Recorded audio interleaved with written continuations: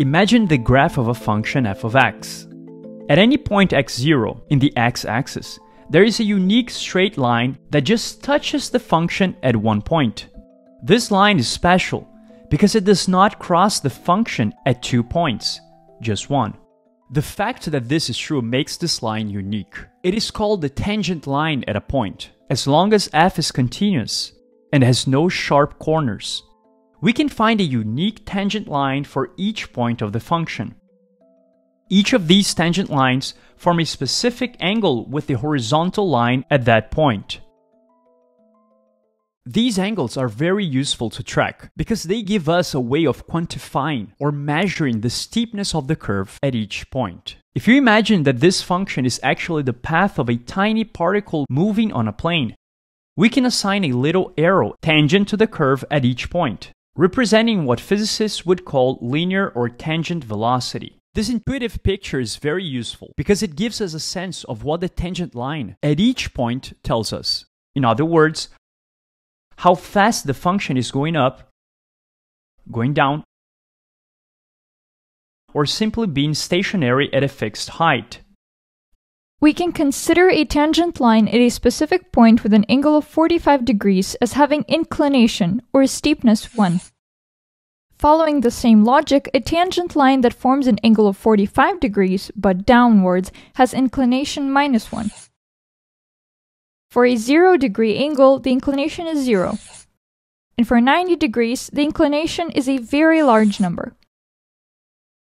We need a way of tracking the inclination of all these tangent lines at each point. We can do this for all points, and that's the concept of derivative. So, the derivative gives us a way of measuring how fast the function is changing its height. This is extremely useful. For example, let's suppose we want to calculate the limit with x that tends to infinity of this function. If we simply replace x with infinity, we will get 0 over 0. This is an indeterminate form. It doesn't mean that the limit doesn't exist for x tending to infinity, but we do need to find an alternative way of evaluating this limit. The question here is, which one of these functions goes faster to 0 as x tends to infinity? The numerator or the denominator? This is a very important question. For example, notice the pattern in this sequence. You can check by yourself, but the numerator decreases by half, and the denominator is squared at each step. And by the way, if you guys are enjoying this video, please give it a like and subscribe to the channel. The general formula for the nth element would be an over bn, which is like that. Both the numerator and the denominator approach 0. But we can clearly see that the denominator tends to 0 faster than the numerator. So, the indeterminate form 0 over 0 can be transformed into a determinate form once we notice that after enough iterations, we'll get to a number that is almost equal to a fixed value divided by 0. In other words, the sequence tends to a number different from 0, so the numerator, over a number very close to 0, the denominator. And thus we say that the result is infinity, for the same reason that dividing a number infinite times results in 0. Loosely speaking, a fixed number divided by infinity is 0. This is obviously a discrete sequence, but we could easily imagine another problem involving a continuous function, or at least piecewise continuous, like the following function.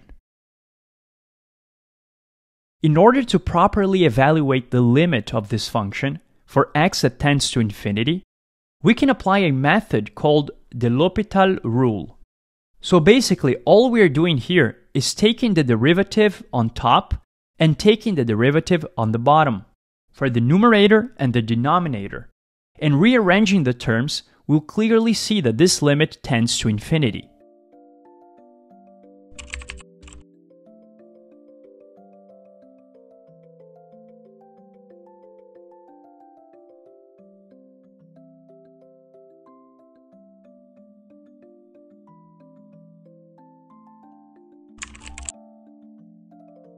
The equation of a line is defined by two parameters, usually denoted as m and c, representing the inclination of the line and the point in which the line crosses the y-axis, respectively.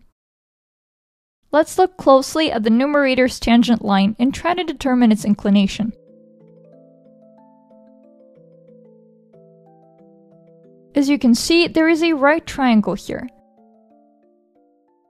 which lets us conclude that the inclination mn is the opposite side of the triangle with respect to theta n, divided by the adjacent side, so in other words, the side that touches the angle. Why is it relevant? Well, in math, there is a name to the fraction created by dividing the opposite side by the adjacent side, and the name is tangent of the angle. It is a trigonometric function, mn equals tan of theta n. Similarly, with the denominator we get md equals tan of theta d. This trigonometric function has a very nice visual representation. The tangent of an angle is the length of the segment of line formed by extending this line from the center until it crosses the red vertical line. This length is the inclination of our original function at a specific point. Since our goal is to compare the function in the numerator n of x with the function in the denominator d of x, in order to decide which one goes faster to 0 as x tends to infinity, all we actually need to do is compare their inclination at each point. Say that mn over md is 3. Then it means that in the red vertical tangent line, you can fit 3 lengths of md inside of mn. So, at the end of the day, it all comes down to find out the ratio mn over md of all the tangent lines at each point x, as x tends to infinity. Since the inclination m is the derivative at each point, as we've seen earlier, the L'Hopital rule holds for the previous example that we've seen. For a detailed and rigorous proof of the L'Hopital rule, check out the PDF link in the description. If you'd like to learn more, check out this book. Link in the description. If you like this video, I'm sure you're going to love this one. See you guys there.